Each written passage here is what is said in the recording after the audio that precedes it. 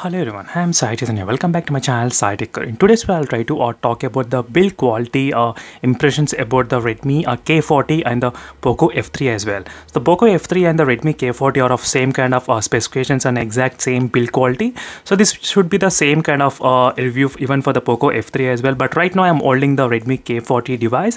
So the build quality of this phone is really good, friends. I did feel a lot of improvements in terms of the build quality when you compare with the previous version.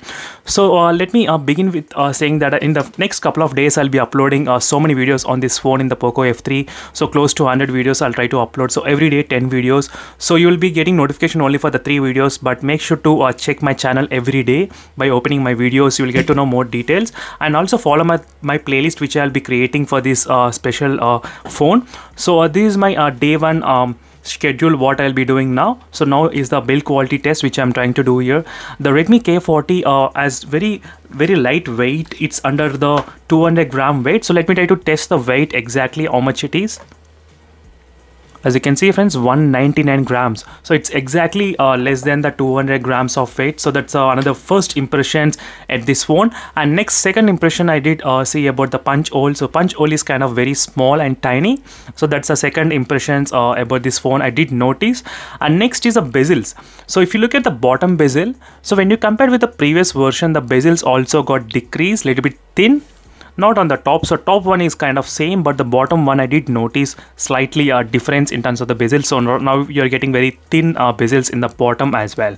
So next on the build quality, the back side is kind of made up of glass. As you can see, it's kind of reflection as well, so which will be acting as a mirror for you in the daytime. That's a very good advantage with this complete plane. So there is no brand at all except from small this Redmi.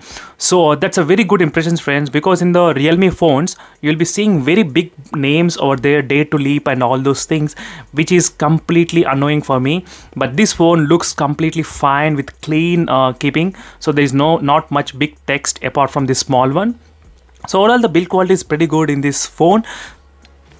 And the weight of this phone is very less, and even the battery also very less, only 4520 mAh of battery capacity. That's not a much battery capacity, I would say, definitely.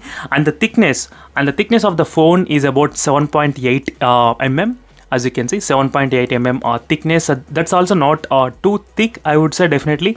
So Super AMOLED Plus panel, 120Hz with the HDR10 Plus certified. That's added another biggest bonus advantage you'll be getting in this phone right now. You'll be getting all this kind of options as well where you can enhance. I'll try to talk these things about in the next video, but in this video let's focus only on the build quality. And you'll be getting side fingerprint as well. As you can see, side button.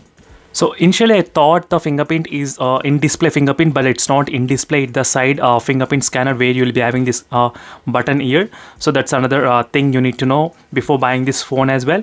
So that's it, friends. This is a quick review on the build quality of this Redmi K40 and the Poco F3 device.